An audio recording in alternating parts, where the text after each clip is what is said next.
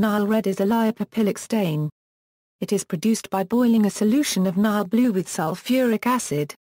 As can be seen from the structural formulae, this process replaces an iminium group with a carbonyl group. Nile Red stains intracellular lipid droplets red.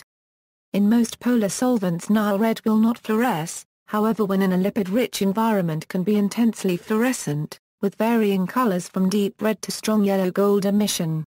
The dye is highly solvatochromic and its emission and excitation wavelength both shift depending on solvent polarity, and in polar media will hardly fluoresce at all.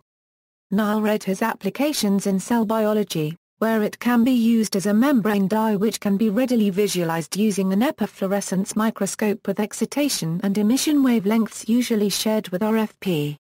Synthesis: historically, Nile Red was prepared by acid hydrolysis of the dye Nile blue. Alternatively, Nile Red and its analogues can be prepared by acid-catalyzed condensation of corresponding 5-dealkylamino, -2 nitrosophenols with 2-naphthol. The yields are generally moderate as no co-oxidant is used in this procedure.